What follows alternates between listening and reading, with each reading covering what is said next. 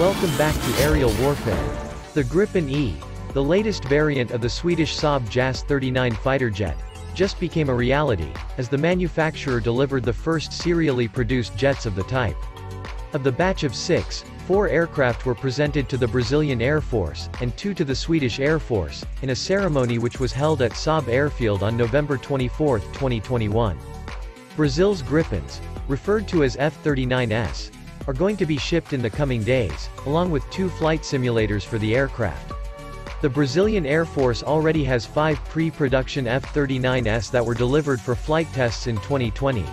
In total, Brazil has ordered 39 Gripens of the new generation, 8 of which are going to be F-39 F2-seat versions. Brazil's 2-seaters are set to be delivered in 2023, while its entire fleet of Gripens is planned to be delivered by 2024.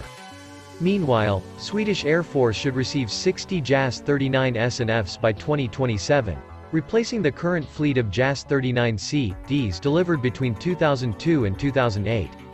The development of the Saab JAS-39E Gripen fighter jet started in 2011.